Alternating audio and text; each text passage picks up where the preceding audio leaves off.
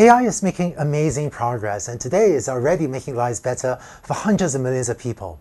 I wanted to create a few videos to share with you some of the latest exciting trends in AI, as well as maybe give a little bit of advice about how you yourself might be able to apply AI or how your organization might be able to do so. In this first video, I want to share with you some thoughts on how scale is driving the latest progress in AI and machine learning, and specifically in deep learning. The latest hottest trend in AI is deep learning, also known as neural networks. So I've shown an example of one here where, here you would have some input, such as maybe an image or an email, and then all of these simulated neurons process the input until eventually you get an output here, such as recognizing someone's face or deciding if a piece of email is spam, and so on. So many of the basic ideas in deep learning or in neural networks have been around for many decades, but it's only in the last few years that these ideas have been taking off. Why is that? At the risk of oversimplifying slightly, I want to present one picture that tries to explain the rise of deep learning. There are a lot of reasons behind the recent rise of deep learning, including a lot of great researchers all around the world creating lots of algorithmic and other innovations. But if I had to pick just one idea that I think explains the rise of deep learning the most, then this would be it. So I have here a plot I'm going to fill in, and on the x-axis I'm going to plot the amount of data that we have for a problem, and on the vertical axis I'm going to plot the performance on some unspecified scale, but so some sense of the performance of how well our algorithm is doing on some task.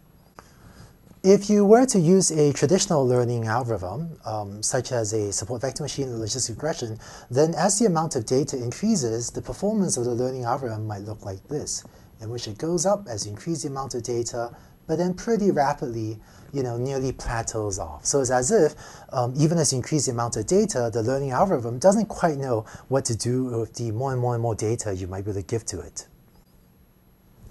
Well, how about deep learning or a neural network? If you train a small neural network, that is with a relatively small number of simulated neurons, then the performance maybe will look like this, in which, as you increase this amount of data, its performance gets better, but it still plateaus off after a while and doesn't get that much better with more data. But one of the exciting things about neural networks is that if you then train a somewhat larger neural network, maybe then the performance starts to get better and better, even as you increase the amount of data.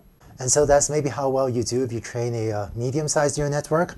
And if you train a very large neural network, then your performance might look like this, in which the performance just keeps getting better and better as you increase the amount of data. So I think what's happened over the last few decades as humanity spent more and more time on digital devices is that the amount of data we had for a lot of problems increased. So we moved to the right of this curve, and for a lot of problems, not a lot, but for many problems, we're now in a regime of having a lot of data. With the traditional learning algorithms, the performance of still wasn't that good, even with a lot of data. But as we build huge neural networks, we find that these neural networks are better able to take advantage of the huge amount of data that we now have access to.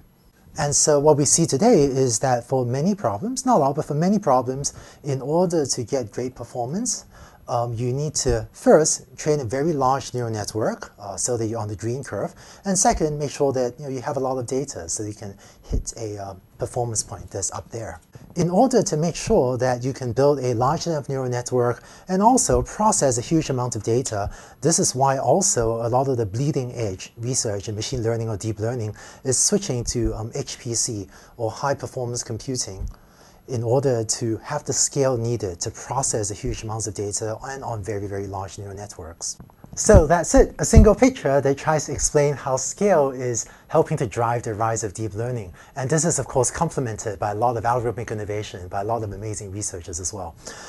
Before I wrap up, just to mention, turns out today that one of the most reliable formulas, one of the most reliable ways to get good performance on the machine learning problem is this maybe relatively simple, well it seems simple but hard to implement, formula of having lots of data and training a huge model. And if you're able to do both of these things, often that's a reliable formula for getting better performance on your task as well. That's it for this video. In the future, I hope to keep on creating other videos to share, little ideas in AI and machine learning and deep learning. And I would love your feedback. So whichever website you're watching this video on, I hope that you also post your comments below and share your feedback with me.